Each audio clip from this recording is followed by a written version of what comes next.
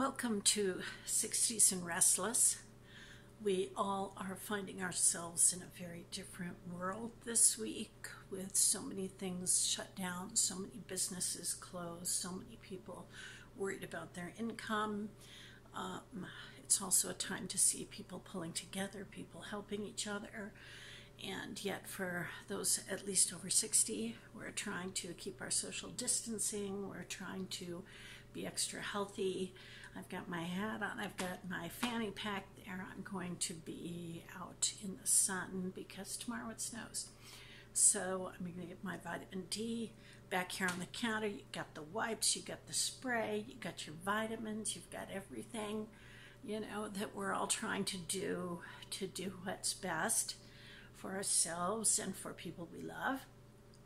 So I'm trying to think of something comparable to this.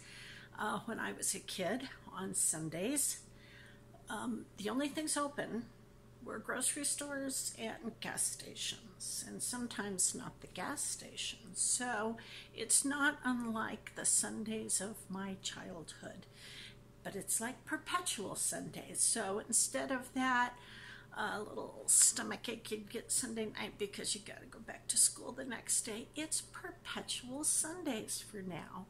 So try to put a good twist on your day.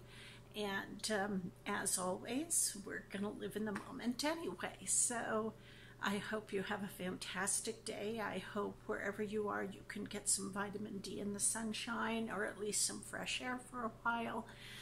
And I hope that our country starts to get good things out of bad, which is what always happens when things go south, so to speak. So appreciate your liberties, appreciate the people in your life, appreciate your jobs that you can't go to, appreciate all that food that you can't go get and those special haunts that you can't go visit. So may this day be a day of gratitude for you.